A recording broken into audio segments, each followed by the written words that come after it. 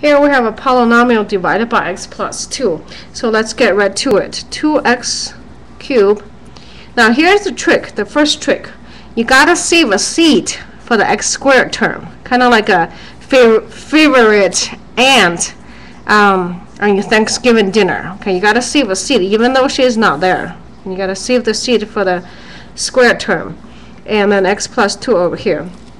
There's two parts over here, so I'm gonna draw a little line over here, remind myself I need two parts. And now I'm going to poke a hole here to my chimney here. Okay, this is my house. And then I'm going to put a box over here. So that's the first term I'll put.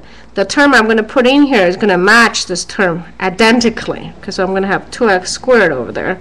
2x squared times this one, I have 2x cubed plus 4x squared.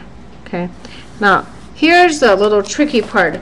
We're doing the division. Division is really about subtraction. So when I subtract this whole thing, I can move the subtraction inside. So this becomes negative, this becomes negative, and the whole thing I can add. Okay, from there, after I do this, when I add those two goes away, and I have a minus 4x squared. Okay, this one comes right down, minus 4x. Okay, next box I'm going to put in here. I'm going to match this term now. In order to match this term, I need a minus 4x. Okay, so minus 4x times this one, I have minus 4x squared minus 8x. Okay, now remember we're going to minus this whole thing again. I'm going to do the same thing again. I'm going to distribute this minus sign inside. So I'm going to change the sign. This one become a plus, this one become a plus, and overall I'm going to add. Okay. Now those two goes away. I have a plus 4x. This 3 comes down here, plus 3. Okay, let me add last term over here. All I have to do is match the 4x, and then 4 goes in there. Okay. 4 times x plus 2, I have a 4x plus 8. Now remember again, I'm doing the subtraction for the whole thing, right?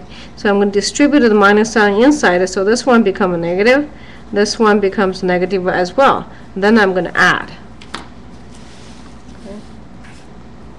So those two goes away. I have a minus 5 as my remainder. Okay. So here's the whole answer. This whole thing is equal to, let's put our answer over here, 2x squared.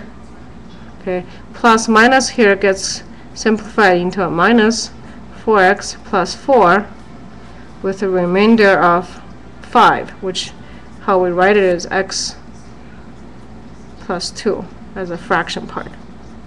Alright, hope this helps, and have a confident day.